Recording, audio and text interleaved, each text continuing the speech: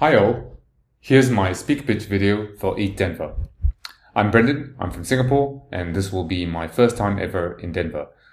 I've been doing DevRel in Web3 for around 6 years now, starting with Dev Club, then with Rootstock, and now with Hedera. I also run a YouTube channel called Hands on DevRel, which you're watching this video on. Here's what I'd like to talk about at EthDenver.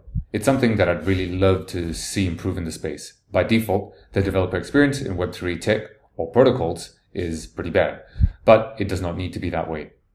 I've distilled some of the best practices in DevRel that I've applied over the years into 8 must-do items. The audience will learn how to attract and retain developers building on their tech. Thanks.